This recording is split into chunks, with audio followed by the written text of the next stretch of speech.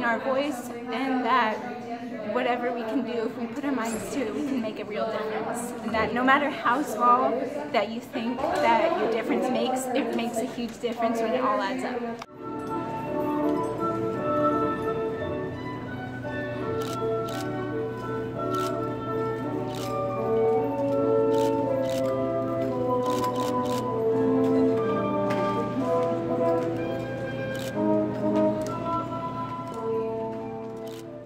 I feel that the university needs to implement more ways to be environmentally friendly.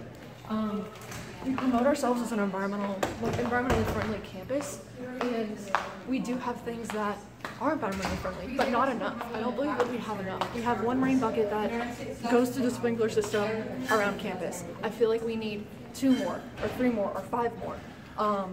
I feel like that maybe implement Jordan's idea. In the seminar classes, we had to come up with a way to help better the campus, and her presentation was, and it was with a certain type of flower or a certain type of plant that would help with mosquitoes, that would help like make cleaner air, and they didn't implement that idea.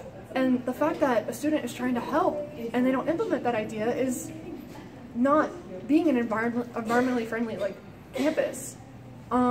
I feel like they should promote students' ideas and promote something like a strike like this and help better the campus, make it more green. Because climate change is real, climate change is happening, and I believe that there should be a change. And if it has to start off with one campus, I think that it should be TAMU-CC.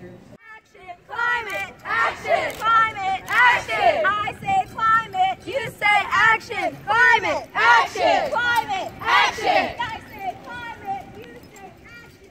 I think a strike like this, something like an organization like Islander Green Team and Islander Feminist Club, like coming together and making a bond and creating something that no one can ignore, make our voices heard. I feel like that can cause change. I feel like that could be the first step towards that change.